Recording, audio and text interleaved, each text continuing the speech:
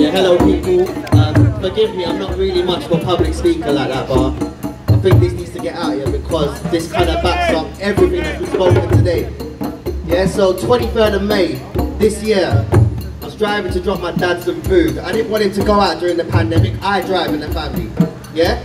On my way home, in fact, just when I left, I got aggressively tailgated by a territorial support unit van. Them blue Met police vans. You know what? Even internal police hate them. That's how bad they are for violent crime. Yeah? They aggressively tailgated me. They came out. They started banging my window. I thought I was under arrest. Yeah? So I started videoing it. And when I questioned what the search was for, guess what? Handcuffs. Straight up handcuffs. And then lies about cannabis throughout the whole search. I told him, can you prove this? Get more police officers down. They said, no, lad, this is enough. We say there's cannabis. There's cannabis. That's how fucked up the system is, yeah? Fuck the cannabis allegations. The IOPC have recently spoken this week saying that police officers can't use the smell of cannabis to stop anyone. But they've been doing that anyway. It's not a fucking justification, yeah? Throughout the search as well, they would not let me see my fucking car get searched. The whole time I was detained, I could not see my car get searched. I sat there for an hour, just pissed off. I wouldn't leave because I was just wondering what was going on. Why am I getting targeted like this? When I went home, I put a comment on Twitter. It's all there, all the documentation's online. I asked them, what was this about? They ignored the comment. I tagged them and was still tweeting other things. Now, 4 days later, I went for an interview on Channel 4 about institutional racism in the police and the system. Spoke about it. 40 minutes on my way home. I got stopped by the City of London police. Yeah? Within 4 minutes, 4 minutes, my window went in. They smashed my window. They lied about me stuffing things within my waistband. Their exact words. This time it was not cannabis. They were talking about Class A drugs. Yeah? Who is going to go in the city during May, during the pandemic, to sell Class A drugs? No one was around.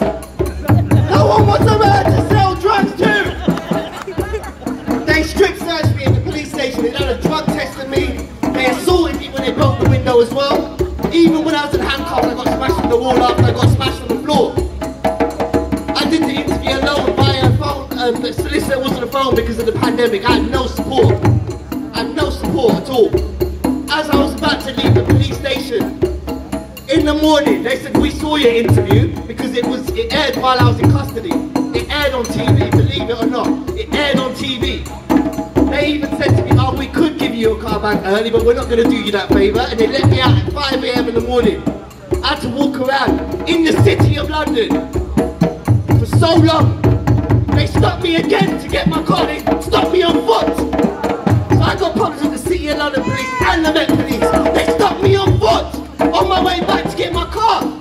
You know what they said? They said, why are you just in custody this morning? They knew who I was. I wasn't talking the city to them. Yeah?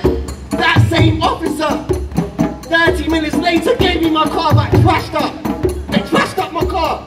The glass is still in my car right now. I am not cleaning it up. I called the City of London police and I asked them, why have they allowed my car to be in that condition? Give them back to me. They said it was fine. Everything was fine.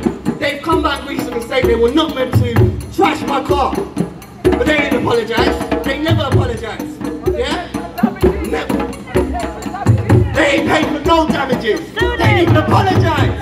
They didn't apologise. They haven't even acknowledged the lies on both searches. Both searches they lied. And you know what it is? I've never even smoked weed in my life. I have no problem with anyone that does. I've been around it. I've grown up in first stop was in Tottenham, I know. Yeah? It's not my fucking business. Who does? I've been around it, but I've never done it myself. And I've never shot at nothing as well. But I'm still targeted. I got followed on my way here by police. It doesn't stop. This doesn't stop. And when you speak up, that's a problem. They see you as a problem. So you're going to see me a lot now. Yeah? Anyone wants to reach me out? Anyone wants to reach out to me? I'm still out here. I'm still out here doing this. Anyone needs their story pushed forward, I'm here to help you. Yeah? Today's Ryan, C-O-L-A-C-O. If you need me, shout at me. I got you lot, yeah? I'm still under investigation for obstruction of drug search, by the way. They're still looking into my case. That's how fucked up the system is. I proved it, institutional racism, yeah? Records.